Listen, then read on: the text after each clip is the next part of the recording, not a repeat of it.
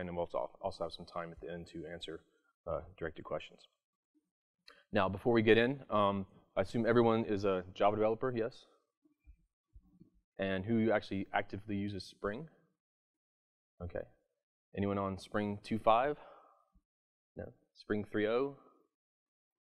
Yeah. 3.1? 3.2? 4.0?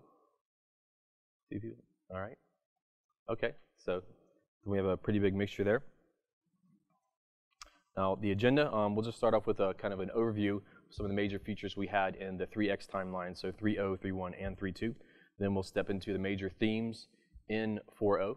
So 4.0, in case you don't know, was released last December, and we're already up to 4.03 with 4.04 coming out soon.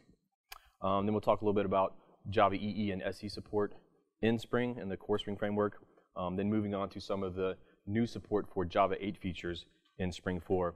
Then at the end of the talk, we'll talk about some of the features that have already been implemented for Spring 4.1, and then moving on to some of the things that are up and coming. So, quick review, the major themes in 3.x. First up, lots of support for a new component model based on annotations mainly, so moving away from XML even more so than in 2.5.